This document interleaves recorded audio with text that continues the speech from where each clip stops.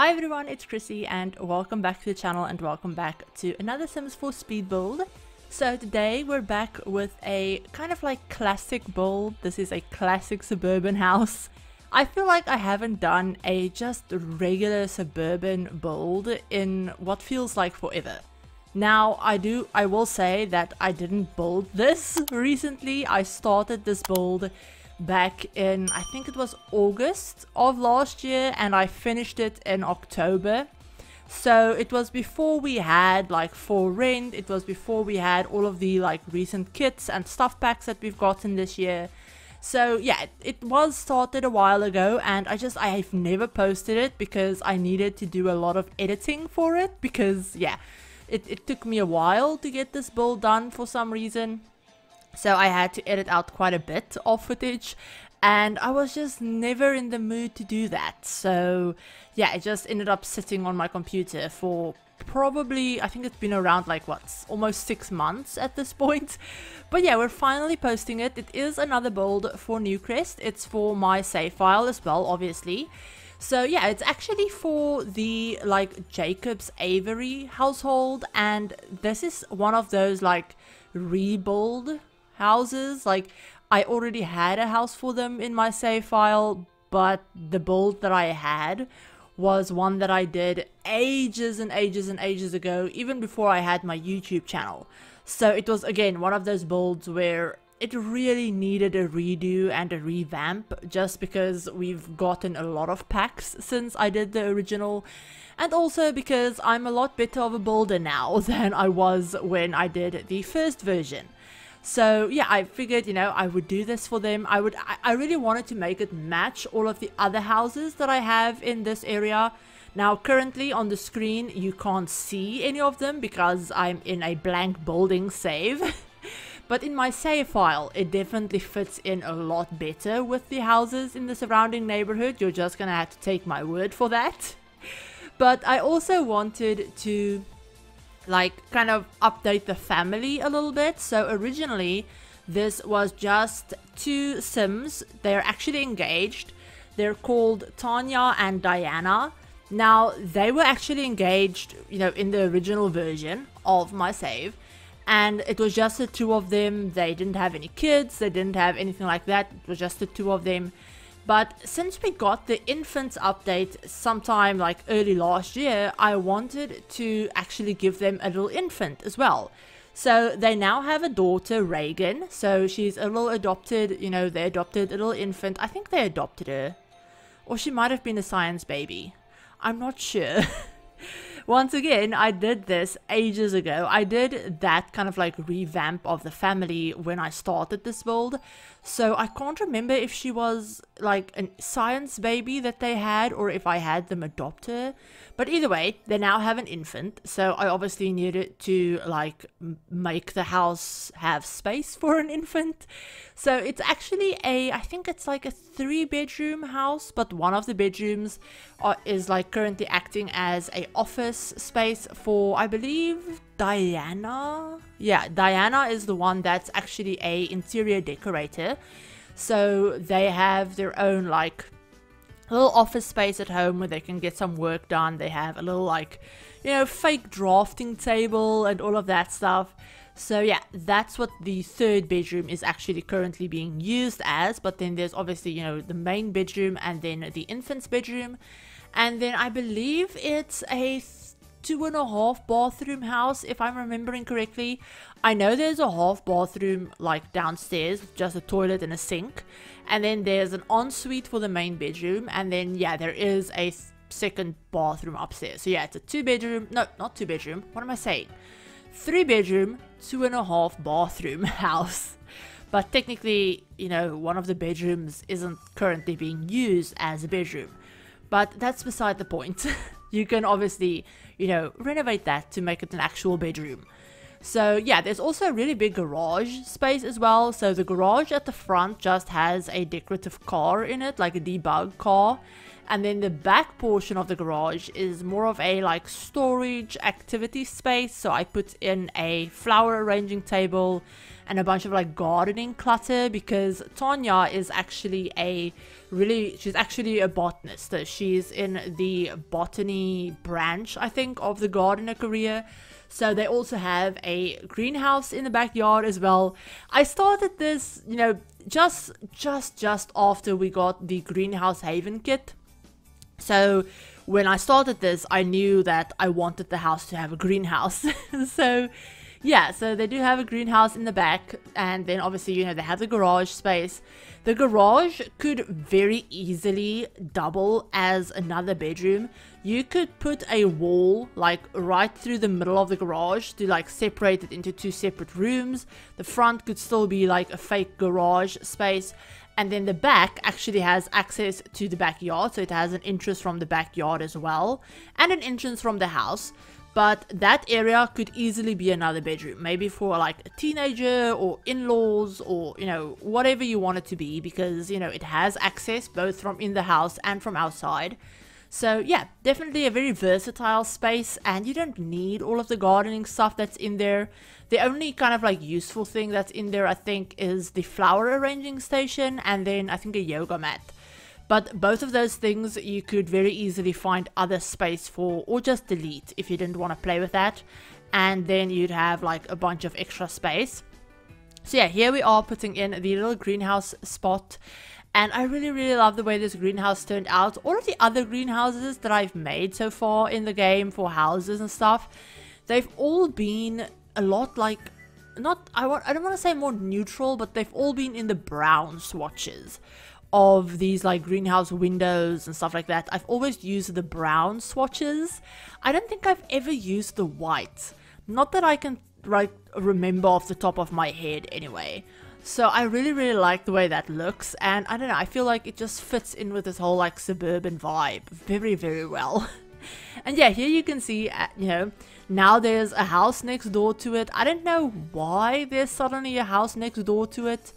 I don't know if I moved the build, or if I think I placed the houses down in my build save because I wanted to see what wallpapers and stuff I was using for them, because I wanted this house to obviously match in with the rest of the houses. So yeah, I think that's what I did. I placed the houses like next door to it so that I could see what colors I was using, because I didn't want to put a blue Suburban next to a blue Suburban.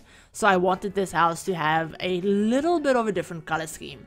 It still has, you know, the same white accents, the same brick, all of that stuff, but I wanted the paneling to be a little bit of a different color.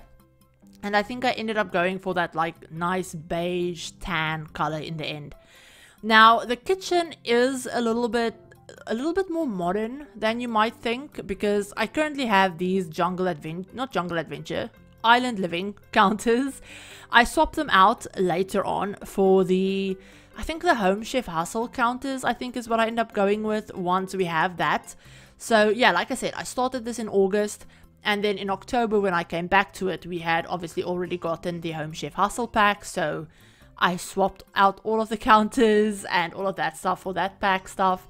And the reason I did that is because I really wanted this house to have a fairly modern kitchen, because I can't remember if it's Diana or Tanya that's really into cooking. I think both of them are.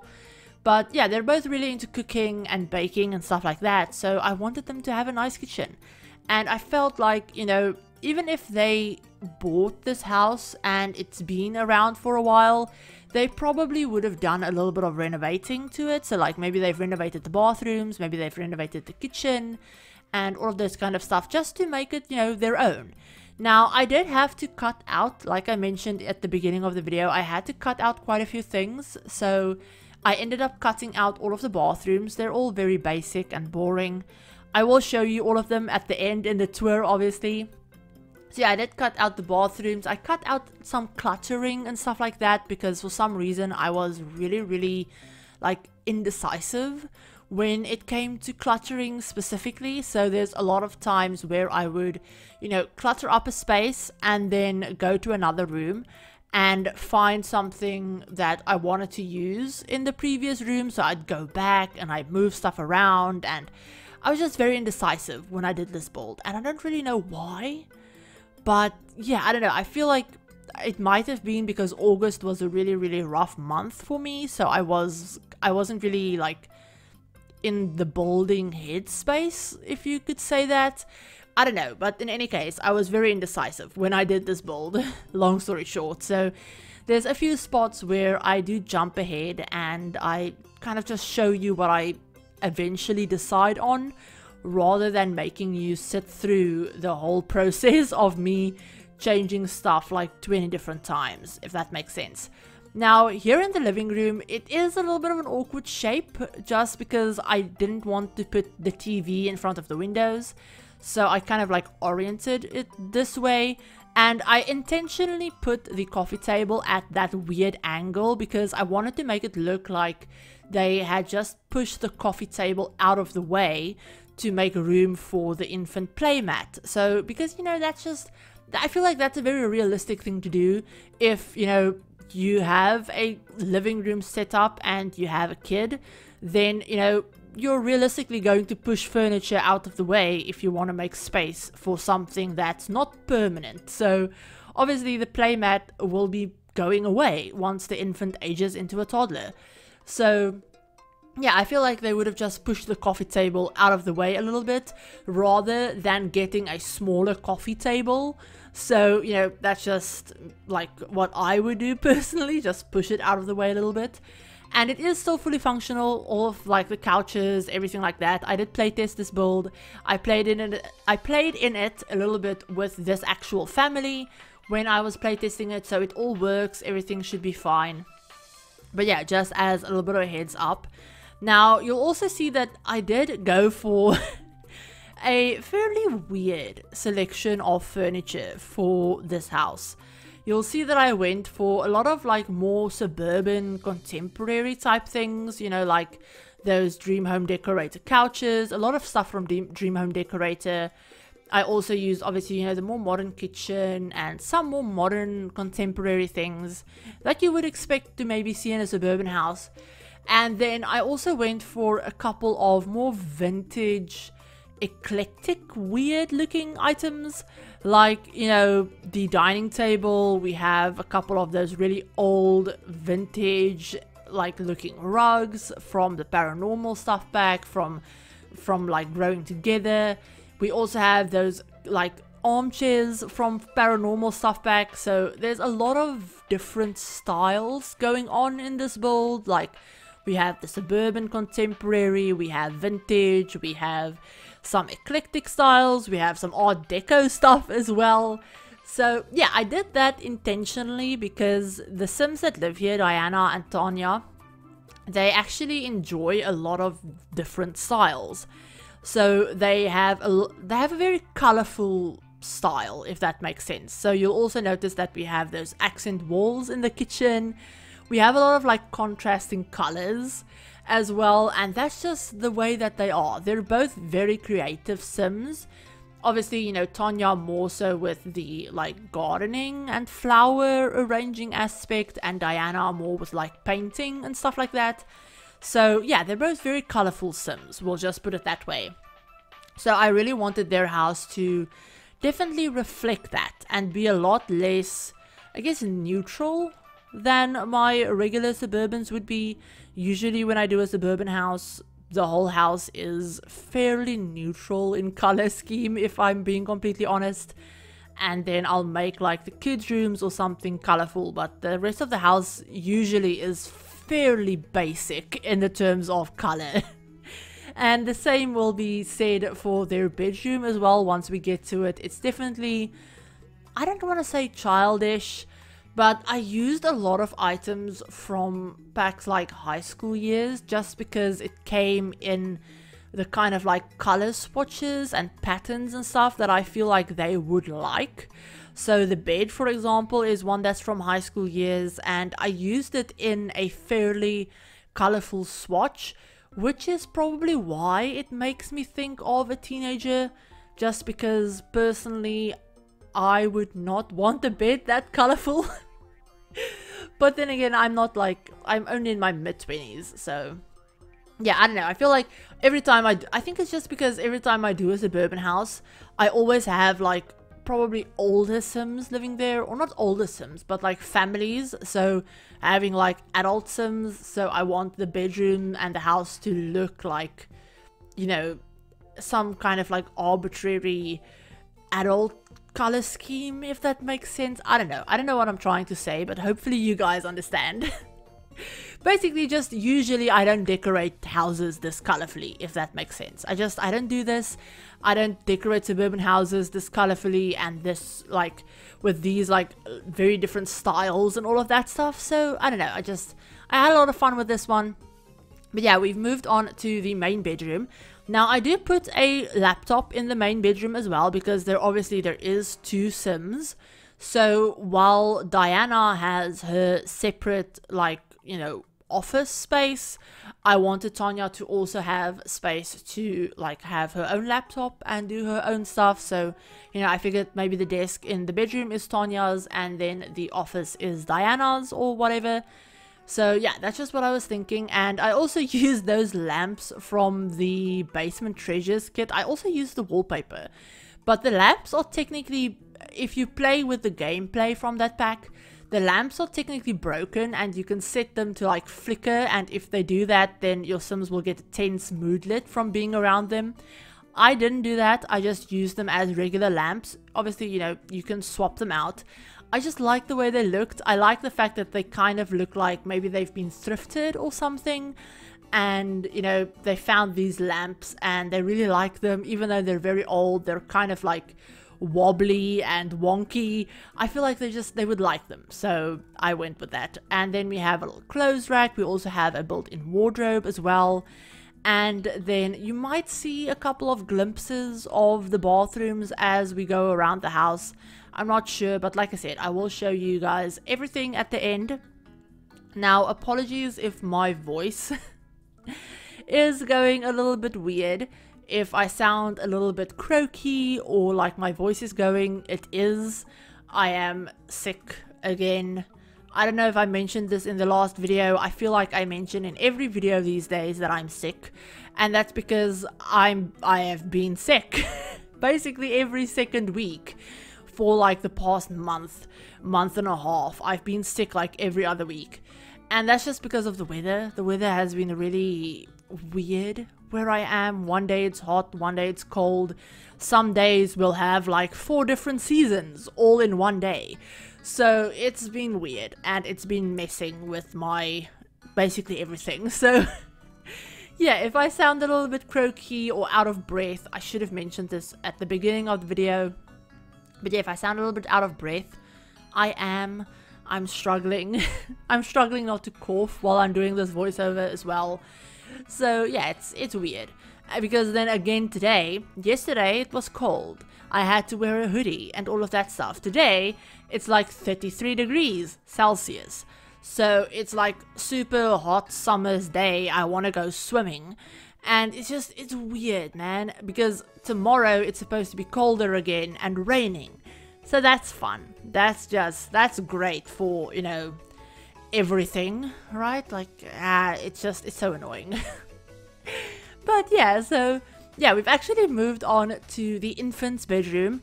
I did try and keep it kind of neutral. There's some pink, some blue, some like greenish colors, and then a lot of like neutral beige, whites, you know, all of that kind of stuff. It's very like customizable. You could very easily customize this room for whatever child or infant or whatever you have in here. And you can also like swap out the crib, put in a child bed, you know, all of that stuff. It's a nice-ish size. It's on the smaller size, I think.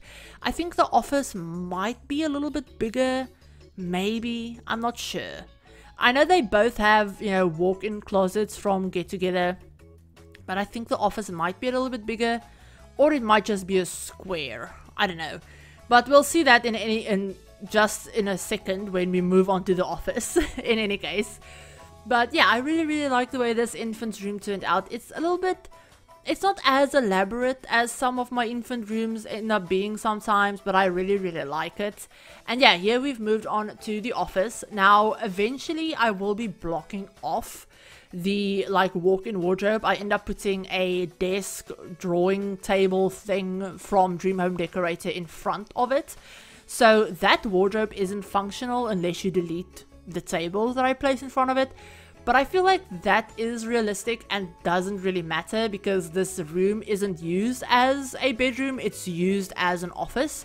So that closet would probably just be for storage, and it would be something that you go into maybe once a year. So in that case, you can move the desk out of the way. It's not something you'd want to be in like every single day.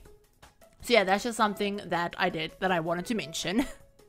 Before anyone goes into the comments and say, oh, you know, you playtested this build, but this closet is completely blocked. Yes, it is supposed to be blocked. That was the point.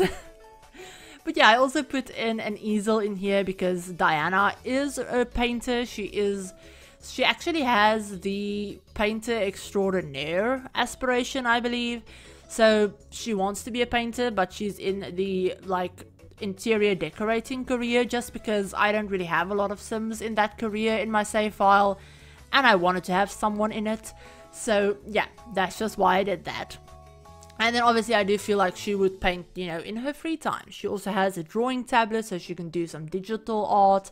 She can do some more traditional paintings as well. And then, you know, obviously she has all of the stuff that she would realistically need for being an interior decorator. A lot of that stuff is just decoration in the game, but I really like the way it looks. So yeah, we have her little like drawing desk, she has her regular desk, and then her easel, all of that fun stuff. And then that will basically be it for the inside of this house, for the like living spaces. The rest of the stuff that we're going to be doing is the outside, which is just, you know, the yard space. I end up putting, you know, all of the regular stuff, grill, table, chairs, all of that stuff out there. I also put in a swing set, I believe, and a clothesline. They do have a washer and a dryer inside, but I figured, you know, when the weather is nice, they would prefer to hang their clothes outside, just, you know, to spare, to conserve electricity. I feel like they would be fairly eco-conscious sometimes. So yeah, they do have that if they want to use it. And then in the garage, like I said, flower arranging table, clutter, all of that fun stuff. And then the greenhouse also has obviously all of the planters and some more gardening clutter. And that is about it for this build, you guys. But I will go in at the end and show you everything in more detail. And obviously show you everything that I cut out as well. Now, with all of that said, with all of the talking about the build out of the way, I want to say that, I don't know if you guys have noticed, but I have started doing early access for these speed builds that I've been doing. I think I've done it for the past 2 builds. I will be doing it for this one as well. But basically what that means is that all of my channel members, so all 3 tiers of my channel members, will be getting early access to videos from now on for between like 1 to 2 days early access, you know, unless it's something that's obviously embargoed that I can't share ahead of time. If I can share it ahead of time, I will try to have videos done ahead of time as well so that I can share them, like I am doing with the speed build. Channel members actually got to see this video on Saturday, whereas the rest of you guys are seeing it on Sunday. So yeah, if you want to get early access to videos, then yeah, check out the little channel member tab, click on the little join button next to the subscribe button. I also want to mention that my tray files will be up for channel members. They go up for my tier 2 and tier 3 channel members. As soon as videos go out, they get access to the tray files. And then in 3 weeks, they will be going up for everyone over on my Tumblr. But of course, my builds are always uploaded to the gallery. I always upload them as soon as I finish them or as soon as the videos go out. So if you guys want to download this build, it is up on the gallery. It's completely custom content free. I did use a bunch of different packs though, so just be aware of that. But yeah, if you guys want to check that out, then obviously feel free to do so. And I also still have a creator code, so if you want to buy any Sims packs on the EA app and you're on PC or obviously Mac, then I do have a creator code, which if you use my code when you check out, I will receive a small percentage of the sale. Like I will receive a small percentage of the sale, and that helps to support me and the channel without you having to spend anything extra to like become a channel member or something like that. So it's a really great way to support the channel if that is something that you would like to do. But with all of that said, let's go ahead, jump on into the game and take a look at this build. Okay, so here we are with the finished build. It's built on the Fern Park lot in Newcrest. It's, I believe, a 30 by 20. Yeah, it's a 30 by 20 lot. And I did give it a couple of lot traits. I gave it the Good Schools, Great Soil, and Homey lot traits as well. But yeah, this is what the build looks like from the front. As you can see, I do have a couple of my completed builds next to it that I mentioned in the voiceover just to see what I was using for them. But yeah, so we have the build from the front. We have a little car out the front. I really wish we had proper cars. But yeah, we have a little debug car at the front. I really like the way this house looks. I don't know, yeah, I like the look of this traditional suburban house. I don't know, I like it. But yeah, so let's go around the back first. So we have obviously a nice sized backyard, but you can access the back from this side, from, you know, going through the little gate, and that leads you into the back. We have our little clothesline, we have our garbage, our trash cans over there, we have a little, like, you know, little swing set, lots of flowers as well. I actually am supposed to have stairs over there. I don't know why they deleted. Maybe when I placed it down. Do I have, I think that's a, why? What the actual? I don't know. There's supposed to be staircases here. I don't know why they won't place. I had them there originally, so I don't know what's going on. But we'll pretend that there's supposed to be staircases there. I will fix whatever is going on there. I don't think it's a problem on the gallery. But yeah, there's supposed to be a staircase just there. So we'll pretend that they're there. But yeah, out here in the back we have a little outdoor kitchen space with a grill, like pizza oven, sink, you know, some seating. We obviously have our outside dining table as well. And then we have the greenhouse space with a lot of plants and, you know, lots of gardening clutter, all of that stuff. We also have access to the garage from the outside. We have access from the garage from the inside as well, from the hallway. But yeah, in here we just have the flower arranging table, more clutter, yoga mat, and then another little fake debug car. But going into the front of the house, we have a little hallway space that you can't really see a lot of the detail when the walls aren't all the way up. But we have a little closet, like coat hanging space over there. We have a little hallway table. Just, you know, all of that fun stuff. Then that leads you into the dining room, kitchen, living room space. So over here we have the living room, obviously. Like I mentioned in the voiceover, a lot of colors, a lot of, like, I don't want to say immature decorations, but they have like fairy lights and pictures on the walls, like Polaroids, and it's a little bit more like what I would think of as teenager-y, but that's not like really a proper description because I have fairy lights in my room and I'm not a teenager. So yeah, I don't know, I don't really usually decorate family homes like this, let's just put it that way. I usually keep this kind of decorating for teenager or child rooms. I don't put it in the whole house. But yeah, so they have a nice little living room space. They have a nice big dining table as well.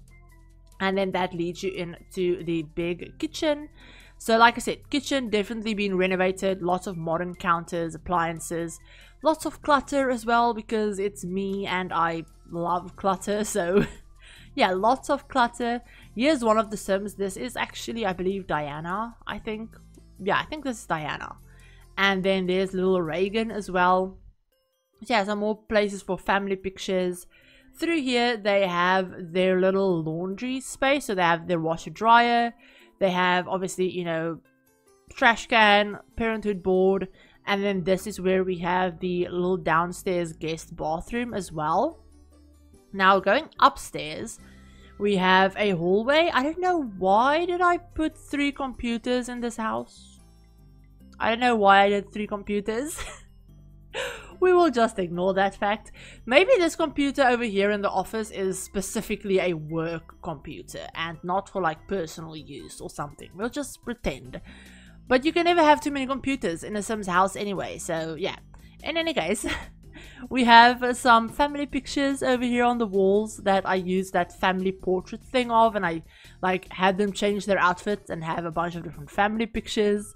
So yeah, we have that. We have a little desk space here. Maybe this is for when, you know, Reagan becomes a child and she needs a desk space.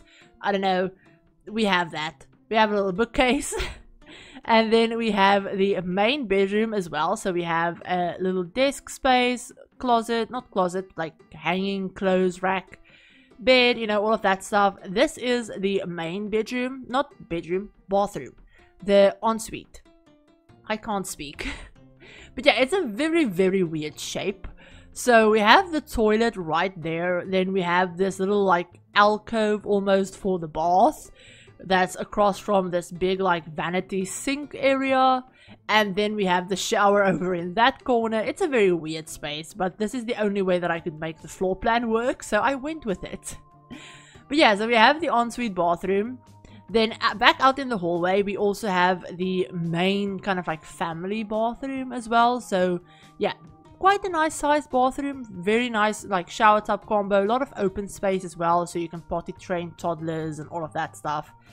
And then over here we have the office space. So yeah, you guys did see this in the video, but we have a little easel space. We have, you know, all of the stuff that Ayana needs to be in the like interior decorating career, like work desk, work computer, all of that stuff. And then across the hall we just have the little infant's bedroom for little Reagan as well. So yeah, there's another playmat over here, a rocking chair, like infant crib, changing table, and then a bunch of just like clutter basically to make it look like, you know, they actually live here. And there's stuff everywhere for the infant, and there's also a little blarfy and a toy box for when they get a little bit older. But that is basically this entire house, you guys. So I'll just show you a quick little top down floor plan view as well.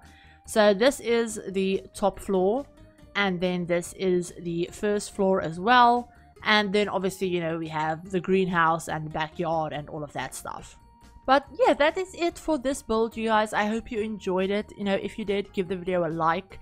If you're new to the channel and want to see some more Sims content, feel free to hit the subscribe button and turn on the notification bell as well to be notified of whenever I upload a new video. I also, you know, like I mentioned, have this build already up on the gallery. I will make sure that the build on the gallery doesn't have that weird staircase being missing glitch thing. I will make sure of that.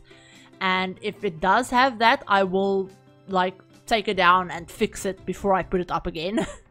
So yeah, but if you want to download it, it is up on the gallery. I really hope you guys enjoyed this build. And yeah, I will talk to you guys all in my very next video. Bye everyone.